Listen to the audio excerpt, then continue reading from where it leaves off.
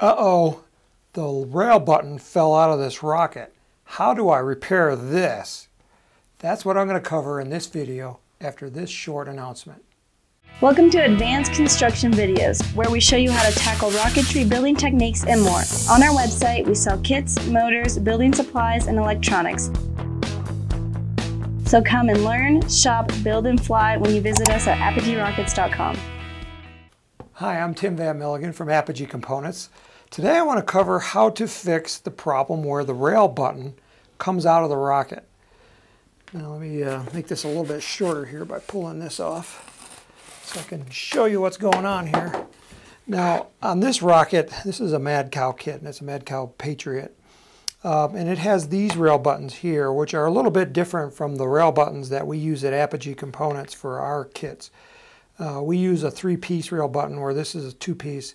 And the main difference is this part here, which is called a weld nut, which is typically glued on the inside of the tube so that the rail button can't be pulled out.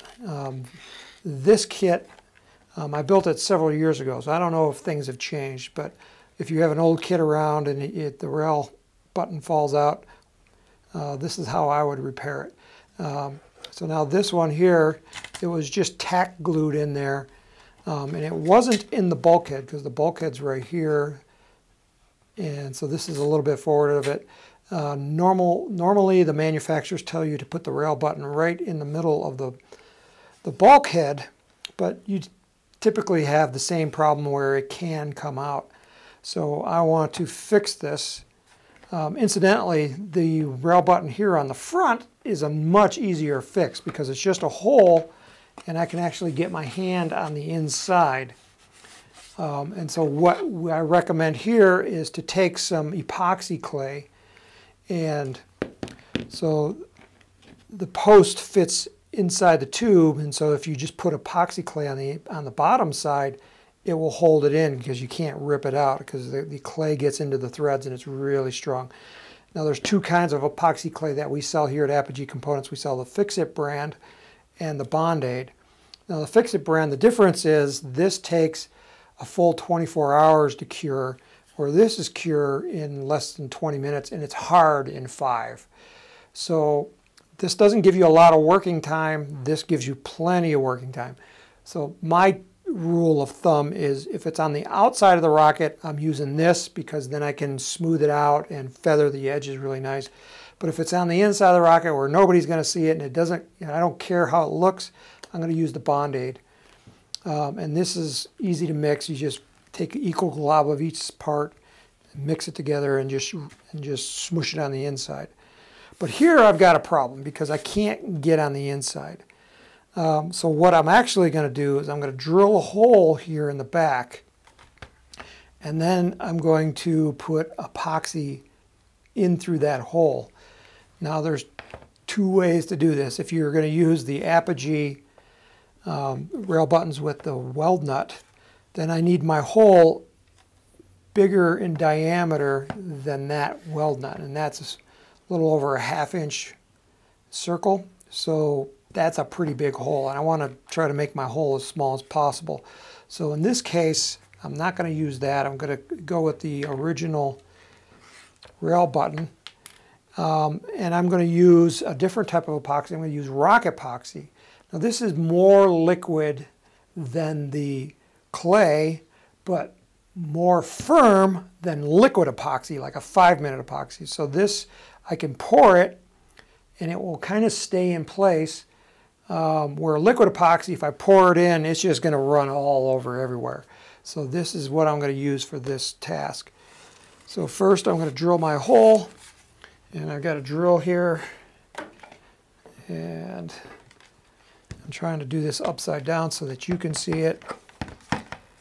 So I'm just going to put my hole right here.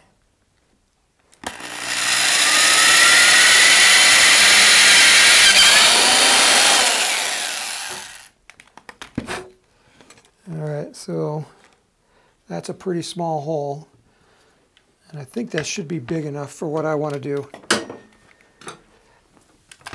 Okay, so now I'm going to tack glue with super glue, I'm just going to put it back into its original hole. But you can see here, I've got another hole right next to it.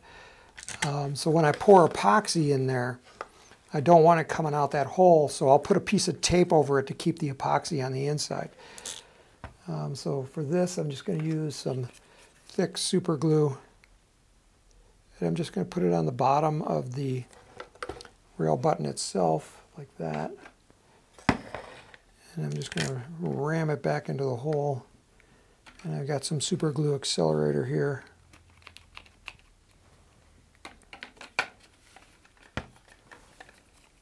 And wipe that off.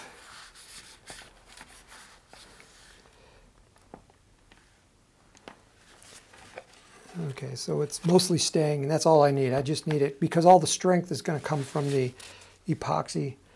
And I'm going to go ahead and mix this up, and this is a 50-50 mix, so let me go ahead and mix that up, and I'll be right back in just a second. Okay, I've mixed up the epoxy, and it has the consistency of warm peanut butter, so it will pour, but it mostly wants to stay where it is. Oh, and I'm looking at my hole here, and I'm a little bit off, but that's okay. I can still feel the post from the rail button by sticking this on the inside. Now I want to take a piece of tape and cover up the hole here.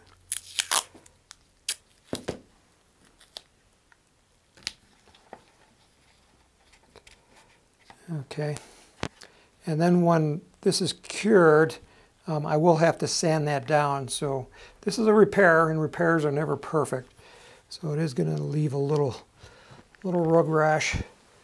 Okay, so I'm going to try to pour this in here. I think I'm going to actually use the dowel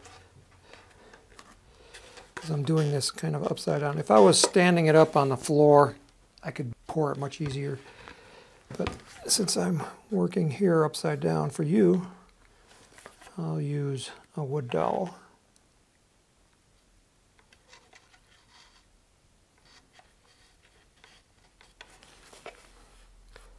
Should have got a little thinner wood dowel, but that's okay as long as I get most of it in there.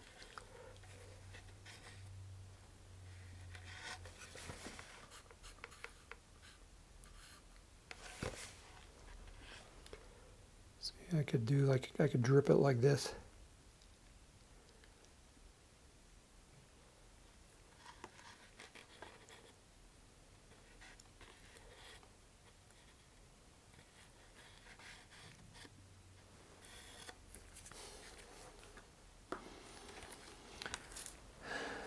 Okay, so I think I got enough in there. I'll just clean this off here. And then I'm just going to lay it horizontally like this while it dries.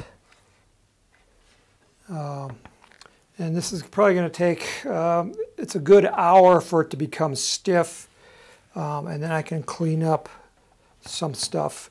So I'm going to just go ahead and let this harden, and then I'll be back after this.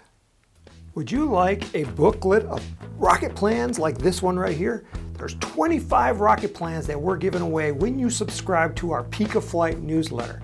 Now this is totally free, and the best part is you get to be a subscriber to the newsletter. But in the plans you'll get artist renditions of the rockets themselves. Let me see if I can find you one of those. Plus you get, there's a rendition, plus you get a blueprint drawing of the rocket, fin patterns and decal patterns, plus instructions on how to build your rockets. So if you like that, subscribe to the Peak of Flight newsletter and we'll send this right out to you. Okay, the epoxy has hardened. I can flip it over and I can test it, make sure it's nice and hard. I can peel the tape off. Let's see what's underneath.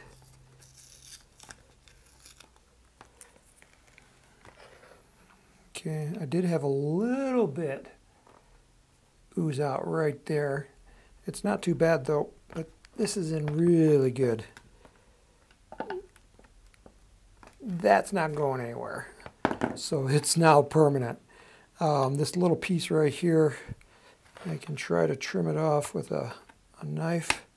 If that doesn't work, you get out your files. have some these files right here, and you can just file down the excess epoxy that came out. You just have to be careful doing that, but you get the idea. You just file it down. Now the hole here on the back, you can leave it. It's not really hurting the rocket at all, but if you want to fill it, I'm going to use some of the Fix-It epoxy clay, and I have already pre-mixed it. And you can just take a little bit and just shove it into the hole and then trim it off.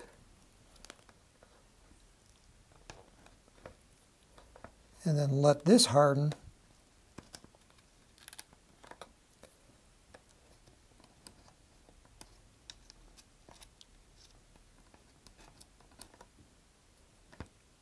It's always harder to do it upside down. I hope I'm not blocking your view.